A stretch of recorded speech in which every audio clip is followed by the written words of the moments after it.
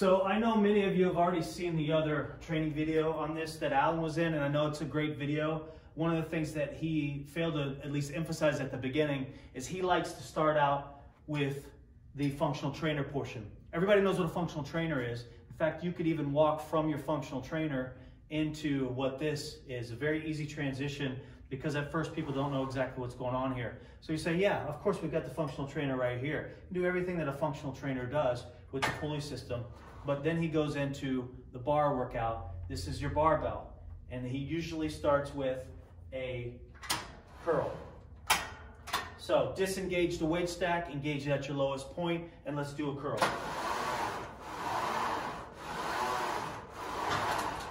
From there, it's very easy to transition into your next workout, which is the tricep workout, push down. Disengage the weight stack, put it up at your highest point, and tries.